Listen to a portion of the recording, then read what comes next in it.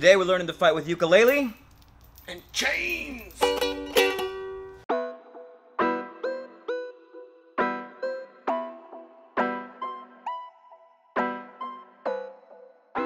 So, a couple of weeks ago, Brad and I sat down for a meeting, discussed what we wanted to talk about next. We decided we were going to talk about home self-defense, i.e., how to protect yourself when someone attacks you at home.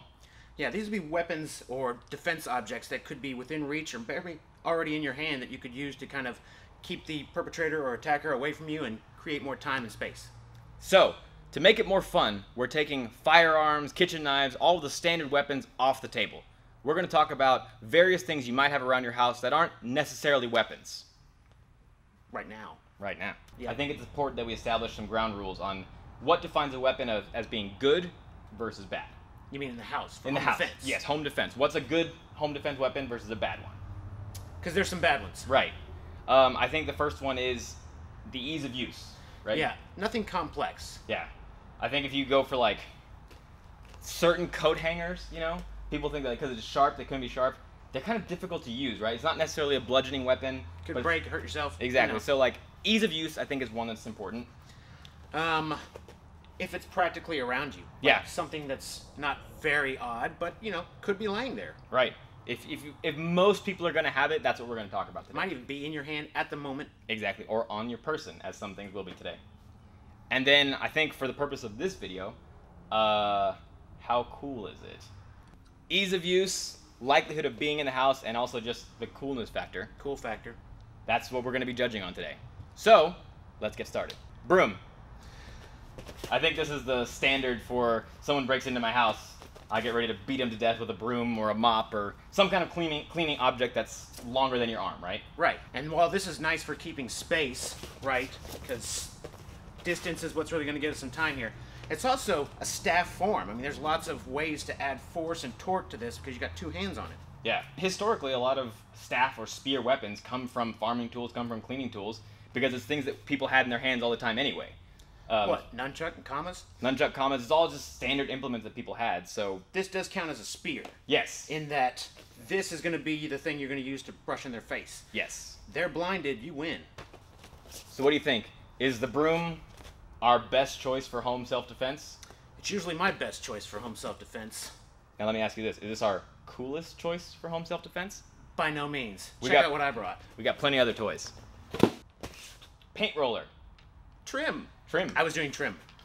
So the thing is that when someone has something else in their hand, it draws their eyes to it. It just creates more between us. This guy has to add this to his math. Right. If Brad comes out and I just see his hand or see him, you know, without anything, it's like this is pretty much equal, and maybe I have a weapon that he doesn't have, so I'm putting myself in an advantage. The minute he puts something in his hand, that communicates to me, you want to party. And also, I don't know what that can do to me, right? Depends on the color of the paint. I think something people need to understand with self-defense is that it's not necessarily like I'm walking in here like, let's do this. And I'm going to finish you off. Exactly. It's more like I don't even know you're home most of the time, right? I'm hoping you're not. I'm walking in, I want to take your stuff, and you happen to be there, and the minute you put up any kind of resistance with your paint roller, now I have a problem, and my goal is not to take you out, but to get out, right? Now, if it's some kind of like mafia hit, then I don't know what to tell you. You've made some wrong choices in your life. But in general, if someone raises their weapon, a paint roller at me, I'm already halfway out the door because I don't want that resistance. So broom, not quite what we're looking for. Paint roller, cooler, but maybe not the most useful. What do you got?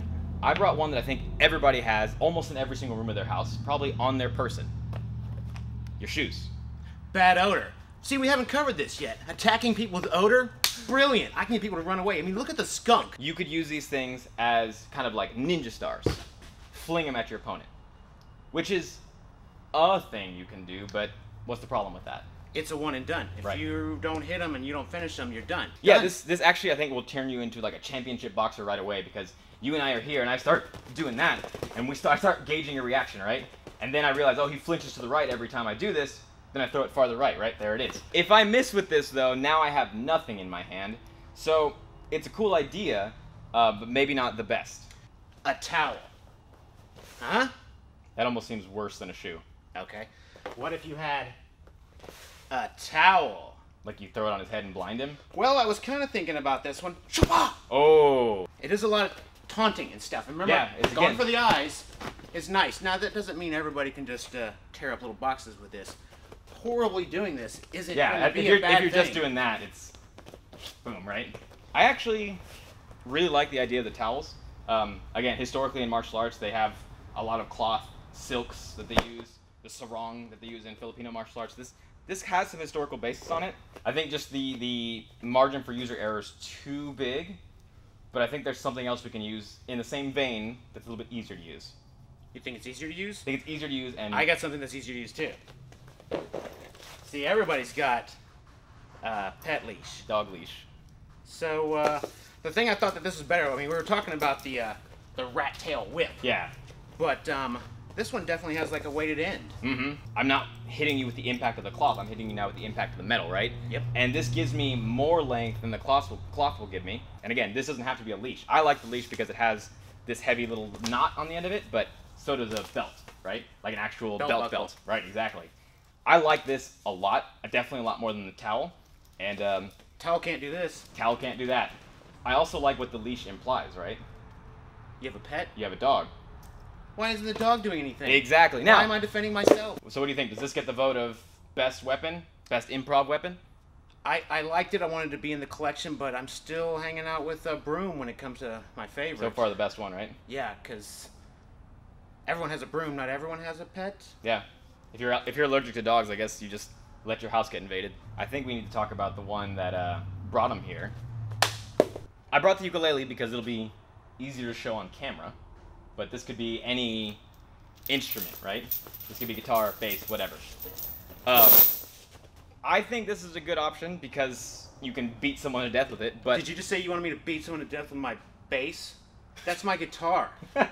Yes, that's kind of the issue, right? Like, this was a gift for me. I don't necessarily want to break it. Right. I don't mind if I break my dog leash. I don't mind if I break my broom, but there might be some sentimental or like monetary value to your instrument. But that being said, again, like I think this is a good choice. It's got a heavy far end and a handle at the beginning. It's not quite a one and done, but I'll Right. tell you, if it destroys itself, you probably scored good points. Yeah. If you're not good at ukulele, you can always just play a little bit for them. Maybe they'll just leave. Ukulele might have my vote for most interesting weapon. Like I said, you come out and you see me swinging this thing like a madman, wearing a cast iron pot on my head. You probably don't want to mess with me. I didn't want you to be there at all, but not like that. Exactly. But at the intro, you had some chains, so the Ghost Rider weapon. The Ghost Rider weapon.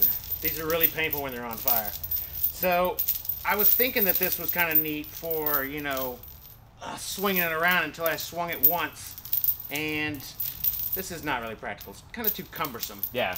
Even throwing it might tire me out. Yeah. It has some use. Like, you can whip someone with that, and it'll definitely hurt. Not saying it won't. And in fact, everything we've talked about today, if you hit somebody with it, will hurt. Will hurt.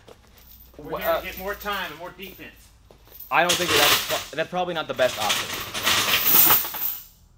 Every time you swing anything at anybody, if it's solid enough, it will hurt them. It's just how easy it is to hurt them with that, and also how likely are you to actually get it there.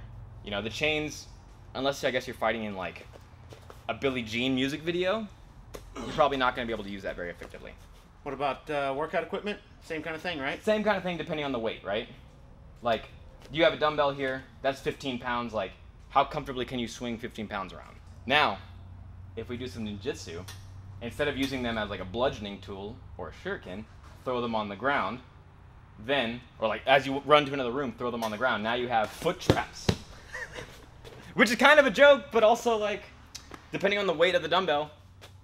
That can be done. Yeah. Okay. I brought one more that I'm super proud of. You have some things. I brought the pan lid. Now, you might be inclined to think frisbee, right? One and done. One and done. Right. But Handle. Look at that. I got a Captain America shield right here. Now, you come in, I'm out here ready to fight you, you start throwing punches, boom, boom, right? Hit. You don't even want to hit it. Don't even want to throw. Right.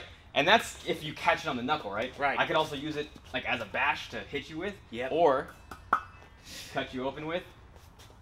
I think this is a beautiful weapon, improvised weapon for self-defense. Also regarding the pan lid, let's put like situationally, I'm in my house and you come in and attack me, you push me over, I reach and grab whatever I can grab. Any angle I hit you with this is going to be devastating for you, right? Some of these things, like, you kind of have to have the right angle to hit with. You have to be able to create the right whip for the leash and the towel. Obviously, the dumbbell you don't necessarily want to grab by the bell. But with this thing, I can grab it by the handle, hit you across with the ridge, bash you with this side, hit you with the handle, right? Like, this is dangerous from every single aspect. And I don't know necessarily that you're going to be able to do anything to break it. No. Yeah. That's the issue with a lot of Or get it away from you. Exactly. Once I have this on it, how are you getting it off my hand? I have to basically give it to you. That's something that most all these other things don't have involved with them. I like that. Yeah. The idea of a handle, I really like. So, Brad, of the 9 things that you and I brought today, which of these do you think is the best option for improvised home self-defense? And keep in mind, I'm not just talking about most useful, I'm also talking about kind of the coolest toy that we brought in.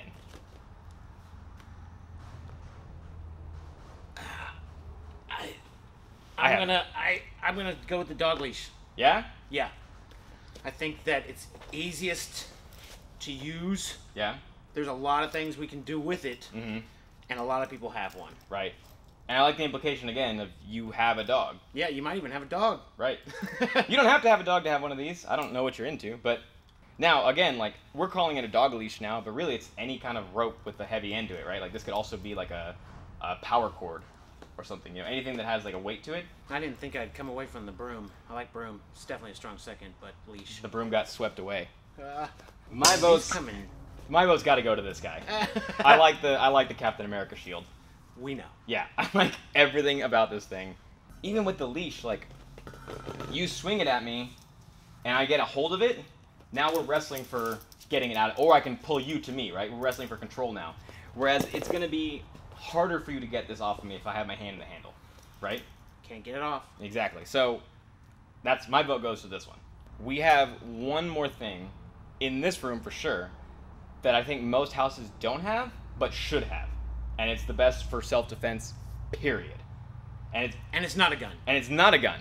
And it's not a dog. And it's not a dog, not a knife, it's not a lightsaber. It is the fire extinguisher. So you're gonna hit him with it. It's like a one and done. You can throw it. You can throw it. You can hit him with it. Again, like the aerosol can, you can spray him with it. Oh yeah. Also, it's not just a weapon. It's a self-defense tool. It is. Because suddenly there's a spark that goes off in my house. Something lights up. I could put it out with the fire extinguisher. Oh, you mean if your house was attacked by something other than a human? Exactly, because self-defense doesn't just mean defending yourself from a human. Exactly, it means defending yourself against whatever. Whatever. I want to see what happens when I hit it. I don't want to hit it. Okay. Okay, here we go. Here we go. Nope. Yeah, that's a great weapon to hit someone with. Now, here, hold this. I want to bang my head on it. So I think if we have to go by place order, this gets first place by a long shot, right? Long shot. It's useful as a weapon. It's useful as a tool. It's just useful. I want to carry one around with me. Yeah, like they need to be making these into a holster. Second and third place, toss up between lid and leash, right? Luckily, we can use them at the same time. Exactly. You don't have to choose. It is not Sophie's choice. You can have both. I think the ultimate lesson here is it really doesn't matter. I mean, it does kind of matter. Don't grab your keys. But it doesn't super matter what you put in your hands. Because it's not the tool. It's you. You have to be the weapon.